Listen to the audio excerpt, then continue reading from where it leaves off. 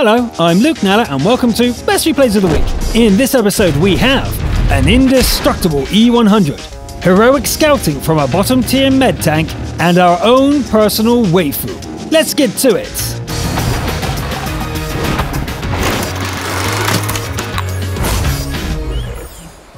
The Scout of the Week is Tolik 1988 from the EU region.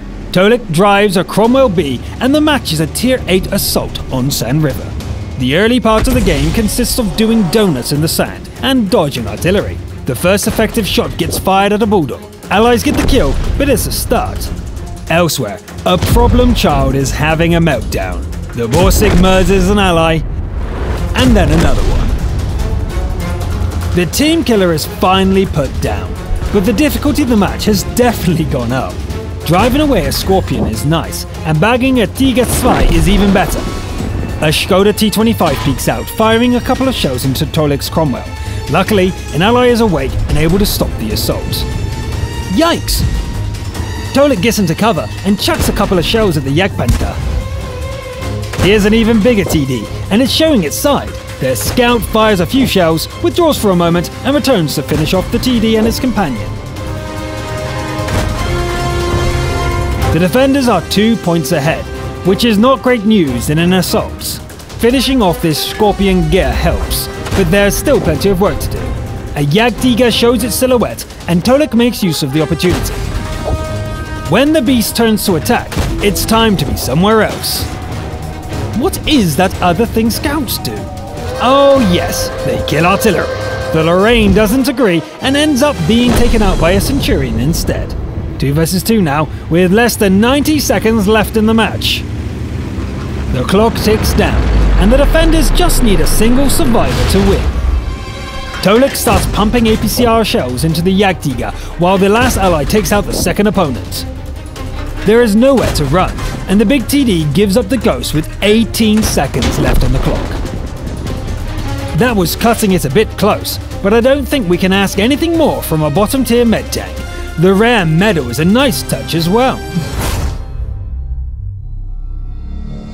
Moving on, the next one is a defender game from the Asian region, where Waifu drives an E25 on Erlenberg. With a name like that, we can only assume World of Tanks has a special place in this player's heart. We love you too, Waifu. The E25 heads south, looking for an opportunity to strike. Here's a fat Churchill 7 ripe for the picking. Unfortunately, the tracks hold together and it manages to crawl into cover. There's quite a bit of driving around before finding the next victim, but knocking out an M44 is worth the effort. There's a comatose KV-3 here as well. A sixth sense alert spooks Waifu for a moment, badly enough to leave the free kill unclaimed. An AC-4 experimental takes a beating and retreats. Waifu isn't done with it, however. A brief chase and 3 more shots are enough to turn the enemy into scrap. All of a sudden, things get serious. The game is 2 against 6 and the base is getting captured. The defender heads to the high ground and attempts a long-range reset. The AOC proves to be a difficult target as the last ally is removed from the game. The Kappa leaves the circle for some reason and Waifu takes the opportunity to kill an SPG which blunders into the lion's den. The Kappa returns, this time with a friend.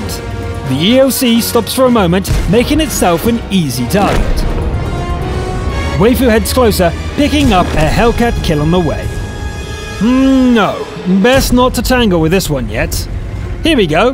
The Churchill is a tough hombre, but the capture's been reset. The American Heavy is soft and squishy from this angle at least. The Churchill has left the circle, but it's actually more vulnerable now, for a moment at least. Waifu takes the opportunity to dispose of the remaining SPG before heading back to deal with the stubborn British Heavy. See what I mean? It just won't give up.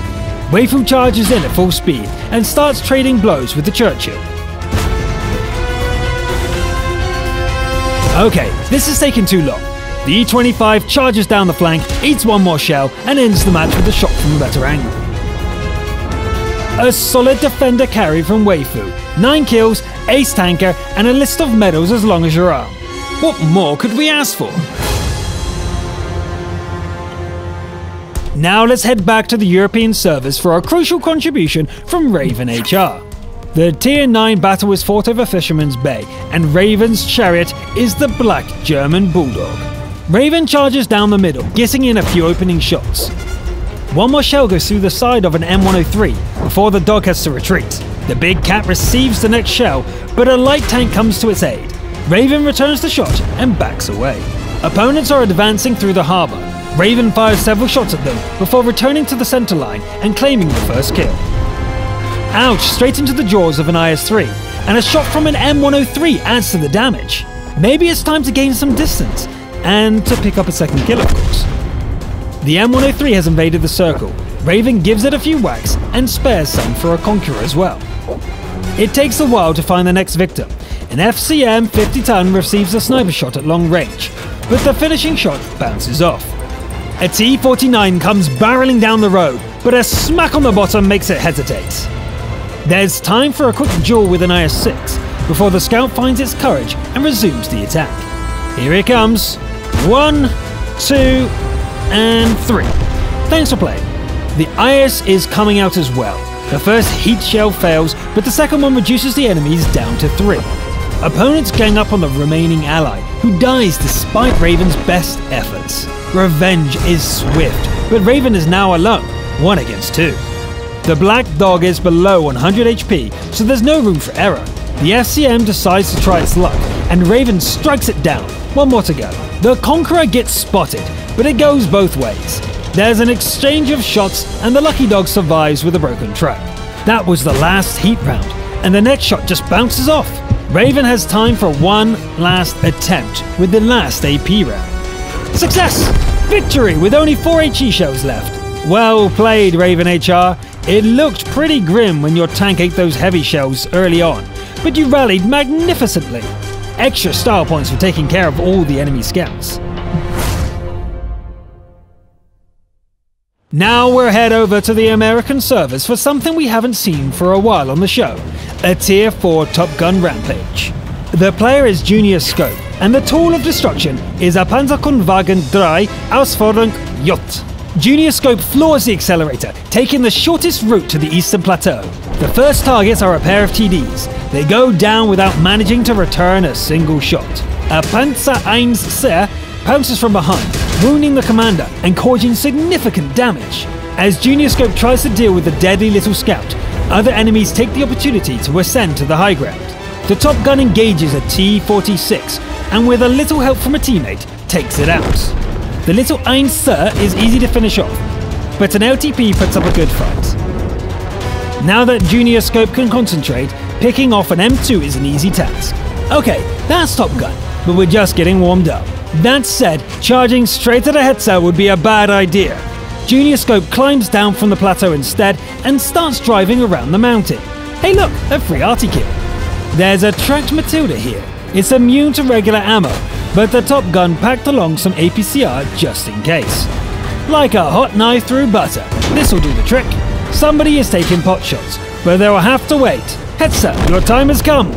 There are actually 2 enemies here. The well-angled LTP bounces a lot of rounds before being driven away, and the T-50 withdraws as well. Actually, there are 3 here, but not for long. The T-50 ignores the Top Gun and pays the price for such ignorance. A Valentine's armor is tough, but it's not quite tough enough. The Top Gun gets their 12th kill and heads back to base to deal with the Kappa. It looks like the Panzer would be fast enough, but the Top Gun's work is done. A teammate deals with the Kappa and the game is over. There we go, 12 kills in 5.5 minutes. The challenge isn't massively high when playing Godzilla as Tier 4, but it's been a while since we've had one of these. Hopefully it was entertaining. For the episode finale, we'll see a wall of steel being put to the test on the EU servers.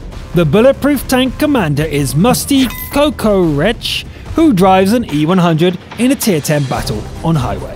This German Land Cruiser isn't as sturdy as the legendary Maus, but it is faster, and the 15cm cannon packs a serious punch.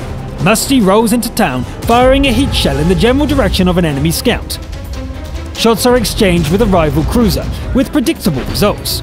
There's an arc of enemies in front and to the side of the E100. Cannon shells ring off the armor, but nothing penetrates. Does the T-54 prototype think the steel wall is unarmed? That should teach him.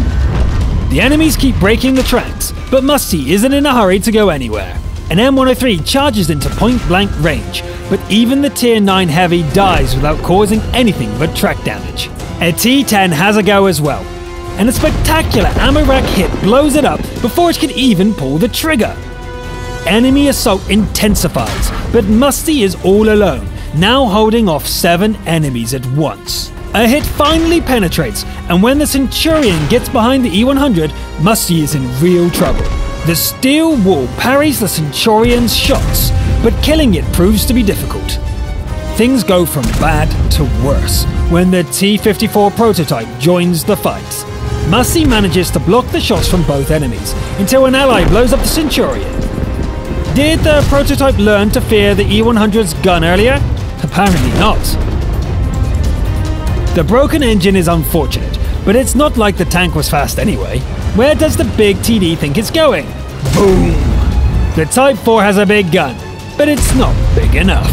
A 15cm heat shell, on the other hand, works just as fine. Okay, that hurt. And this looks really bad. Musty swings the turret around, aiding with the hull when the engine comes back online, and beats the TD to the punch. Whew! Skillful angling bounces another shot from the Type, and it won't get to fire again. The enemies are down to 2, as are our heat shells. Musty rolls out looking for trouble. The rival E100 is nearby, but it's the Object 140 who eats the next shell. The med tank causes some track damage before getting killed by an ally. The E100 is the last foe standing. The rival backs into view. The massive guns bark, almost in unison, and both shots penetrate. The steel wall lives with a broken engine and 168 hit points. Beautiful. It's easy to dismiss the E100 as an ungainly lump, but bouncing almost 11,000 points of damage takes a lot of skill and nerves of steel. Add in the damage dealt, and you'll see that our steel wall carried the day. That's all for this week. We look forward to seeing more of your games. And remember, if you feel there aren't enough games from your region, there's only one way to help us with that. I'm Luke Nella, thanks for watching, and I'll see you next time. The Borsig is there, not there. Panzer 1 Sir. Oh, Sir.